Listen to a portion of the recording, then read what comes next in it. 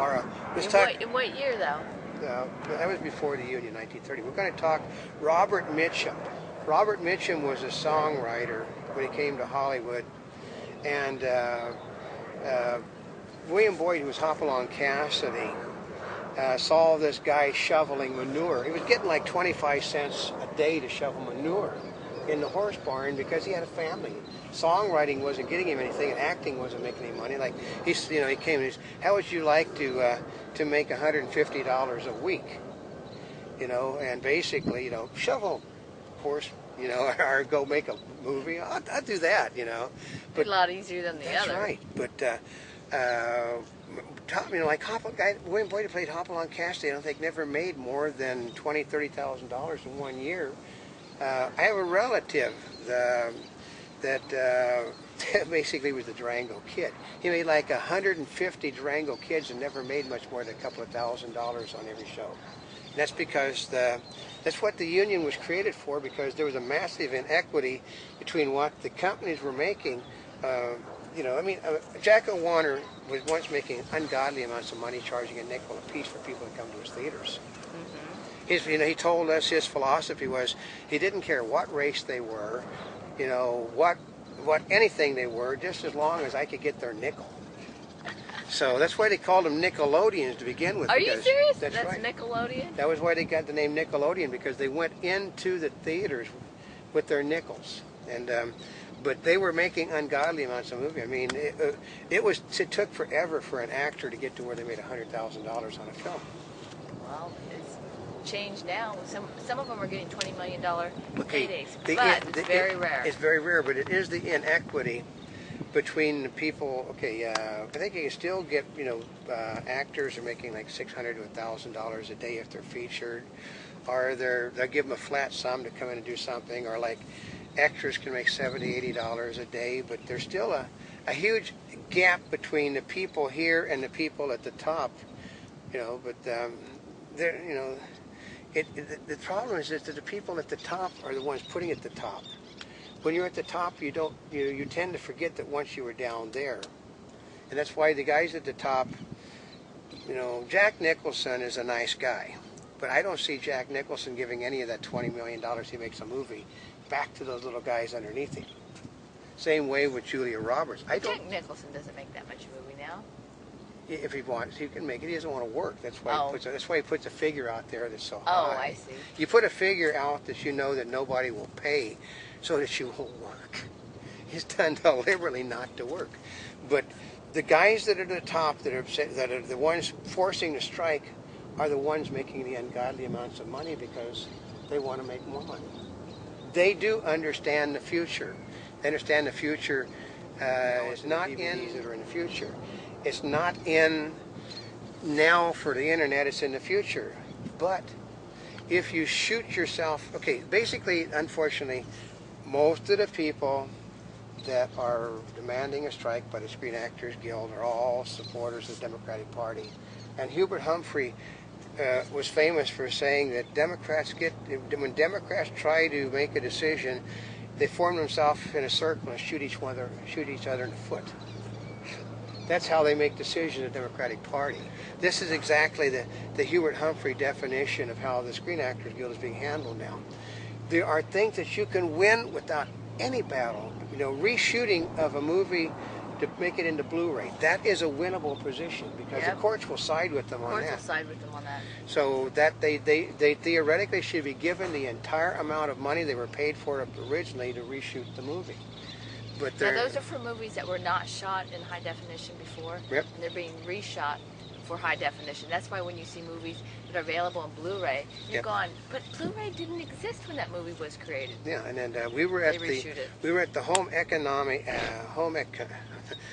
Media Expo in Las Vegas, and we heard Electronic Merchants Association. We had people on a panel.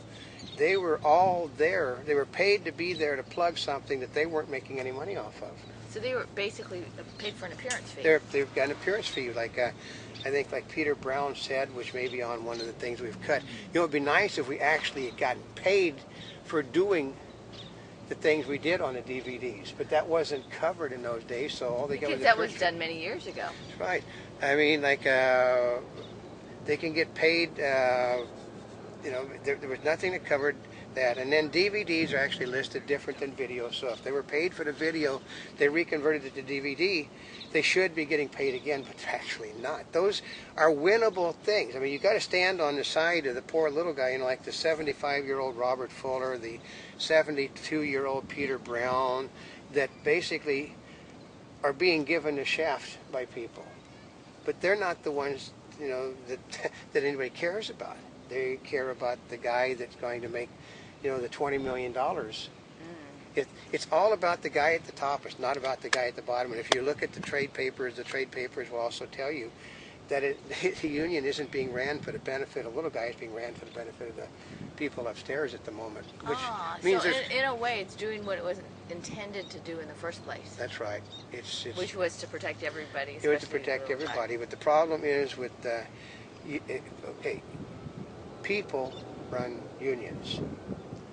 And people have a tendency, the best laid plans of mice and men often go astray. You can start out with Ronald Reagan and Alan Mulberry and others, started out with the most honorable ideas for the union. And then people got involved. Like our Constitution of the United States. It's just, it's just like you put a whole bunch of people, elected officials in one room and you have a rabble. So, no, but the union, if it did what it was supposed to do, couldn't lose. That's the whole trick. If it did what it was supposed to do, they would have so much support they could not lose. People want better material put out there. People think that you should be paid fairly for the work that you've done. They don't think that, most people say basically screw the guy who's getting residuals. But if you're going to turn something from one format into another format, that person deserves to be paid for that work. They're not being paid for it. So this is, they're going to shoot everybody in the foot for something that is unnecessary. So we're hoping that whatever the case is, they settle it quickly. Yeah, I'm afraid though it won't. If it lasts into August, look for shows that you like, never come back on television again. Look for movies that you knew were going to be filmed being canceled. So I know right now that Quentin Tarantino's talking about Brad. They're going to do Quentin Tarantino's going to do the Dirty Dozen again, folks. He is? Yeah. Oh. It's called in Quentin style. It's Quentin style. I think it's called the Inconceivable Bastards. Here's this plot: an American officer is sent to a prisoner. To get a prisoner of war camp, or prison, to take 12, 13 people that have death sentences and offer them the chance to survive if they do a mission. That's called the Dirty Dozen. Well, I've never seen the Dirty Dozen, so then I wouldn't make the connection. I know, but it's the Dirty Dozen. Brad Pitt is rumored to be one of the major stars in that one. But that's basically, if there's a strike, don't bet on it, because Tarantino will simply, it's just like Robert Rodriguez was supposed to do a television series, I think, based upon characters that were in the Grindhouse movies, and because of the strike, that got axed. He lost a lot of money. Not only it got axed, it cost him Rose McGowan, his girlfriend, at the same time too, because she was going to star in the series. So, well, she's pretty hot. This is exactly what happens. Projects that are in development will get canceled. A lot of people are going to get hurt. With us, we're news people. We'll keep you updated as to what we hear. Yeah. So until we'll know tomorrow what's going to happen. But until then, this is Oldecam and Notaspringchick, coming to you with a long explanation of the Screen Actors Guild strike. Live, well, actually, or tape delayed. Tape delayed, from Southern California. Bye. Oh, that was a good one. That's a three-parter. Well, you got rolling. I know. That was a good one.